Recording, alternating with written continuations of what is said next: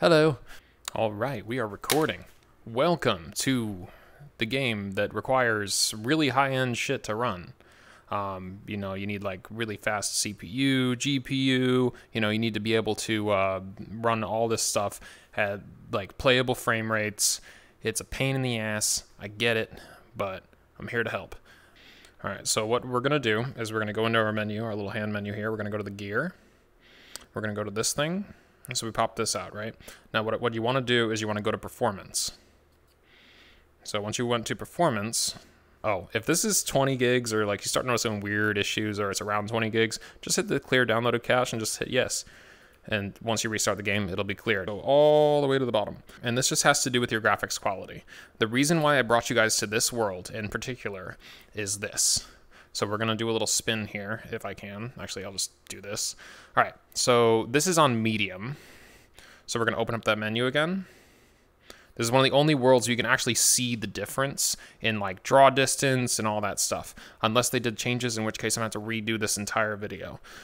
So let's crank that all the way up to ultra. And I'll do it while looking. It's gonna be a little difficult. I'll try to pull this up a little bit. So we're going from ultra, high, medium. There's no real difference between medium and high, and then low. And there's still no real difference between anything past that. Like ultra gives you a little bit more detail in the distance. It just has to do with draw distance, but you can notice the difference between high. If we come up here to the FPS VR thing in the upper right corner. So on ultra, we are running at, what is that? 17.6 milliseconds. For GPU frame times, and we're using 7.7 gigabytes of VRAM, 7.8 alone in a world, alone in just, I mean, this is a really heavy world, but now we dropped that down to ultra, so we went from 17.6, then we go to high, and we're already down to 16.2, so that's a whole millisecond off, and we saved basically no VRAM, sadly. But now going down again, so now to medium. Now we're all the way down to 15.9. So that's 2 milliseconds. And for people who are running lower end rigs than what I'm running, 2 milliseconds of a 3080 is a lot. That's a lot. And now once we try low, that's all the way down to 13. And there hasn't really been that much of an issue for visual quality. Avatars still look the same. It's just really, really far distance objects on ultra, and it doesn't really give you that much better visual clarity. Like everything is still crystal clear. It just has to do with the draw distance. So I run at medium just because reasons. I could run on low. It doesn't make a damn bit of difference, honestly. Like none at all. Yeah, literally no difference. For those of you who are long-term users of VRChat, that low button, remember when you used to hold shift and hit play, and you just kept holding shift, and that little menu came up, and it was like, how do you want your VR quality? And like desktop low, and then like it just like all of a sudden you got like 30% more FPS. That's basically what it is. I do run anti-aliasing ×2. It looks a little bit crisper without adding too much overhead to the GPU. So 16.4 for ×4.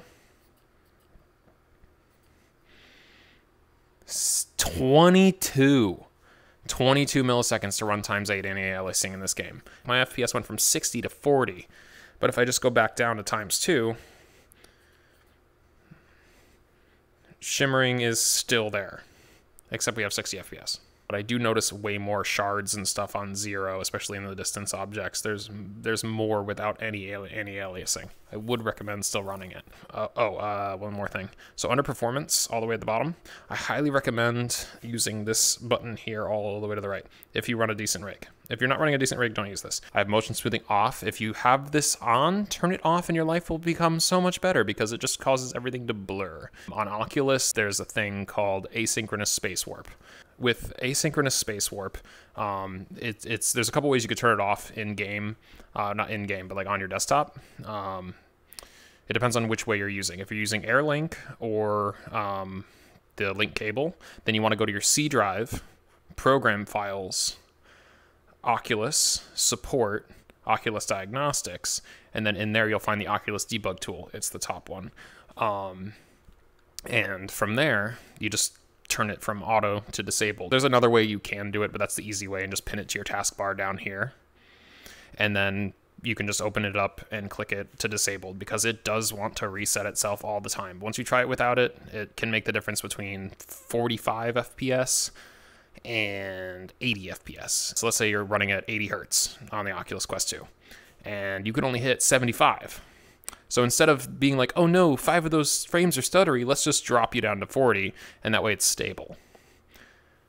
But they blur every single image together. So it's like, would you like a few tiny little stutters every once in a while, or would you prefer it to blur the hell out of your display? It will affect you in things like Beat Saber. It will affect you in things like Pavlov. It just makes fast-paced games and just general, like, it makes me sick to have it on. It's very similar to the motion smoothing, wherever the frick it is, right there for index users. If you're running through Oculus and you want to run VR smoother,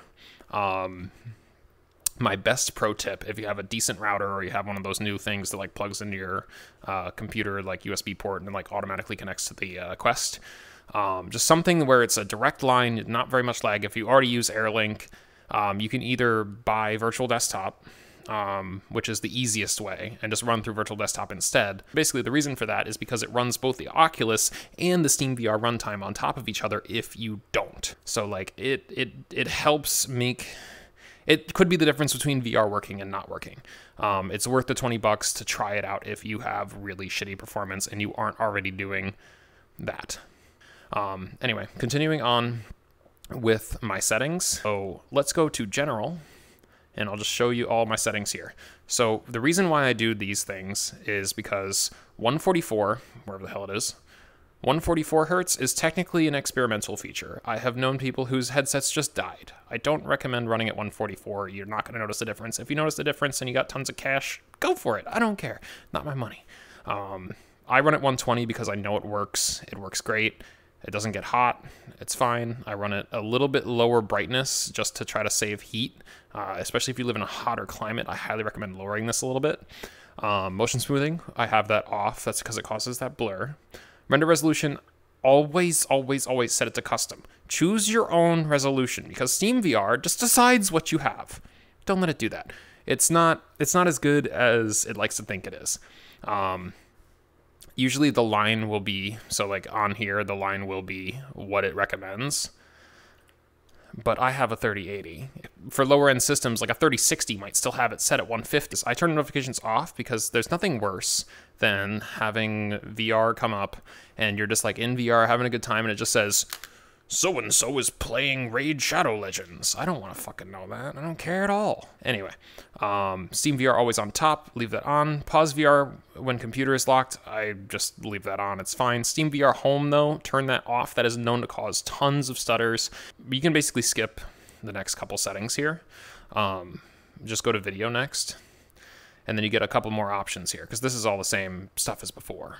So I set mine to 150, but like if you're running like 1080, 2060 level, maybe run it like 100 to 120. If you're running something like a 960 or something really like older, like a 1060, something that's like lower end, it's like decent, but like it can't really run it too well, maybe try like 80%, and you might notice a much better frame rate, especially if you're still on auto, because auto is going to screw you over every single time. Anyway, so next thing up we have is you want to go to the advanced super sampling filtering. It doesn't really matter if you have this on or off too much. I use DSR factors when I over render. If you don't use DSR factors, maybe leave this on. That's just personal preference here. You can see if it makes a difference for you. Everyone's eyes are a little different. Overlay render quality. If you are not running a Vario, keep this on medium. There is literally no reason to leave it at high. HDCP 1.4 legacy compatibility. This is for index users. Only leave this off. You will have a very bad time if you turn this on. DisplayPort training, only do this. The quick pro tip here. If you ever have connectivity issues with your index, try this. Try different DisplayPort trainings. Yes, you'll have to restart, but if you can't get a fucking display out, if you do a different DisplayPort training mode, you might be able to get the display back, at least long enough to get a new cable. Because these cables, freaking, $140 of trash. So that's pretty much it for SteamVR settings.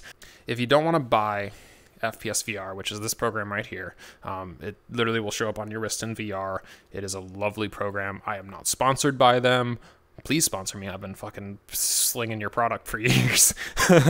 But like, you can check to see like what's happening with my system. Like, is it like a GPU temp issue? Is it am I running out of like VRAM? Am I running out of RAM? My CPU's freaking out? What's happening? If you don't want to buy FPS VR, you can look at these frame times still. So you don't have to look in FPS VR. It is just way more convenient to diagnose your VR bottleneck, because literally all the information is right there, and it'll be right on your hand or wherever you want it in VR. We don't want to do display performance graph, because that's just going to show you the GPU. We don't want that. We want the whole shebang. So go to developer, go to advanced frame timing. I think I went over pretty much everything. If you guys want my stupid Windows optimization guide, how like running just stock Windows is using like nothing. So like if you only have 8 gigs of RAM, you might be interested in the video like that. Wherever you're at, take what you got and move on. I'll see you around. Peace.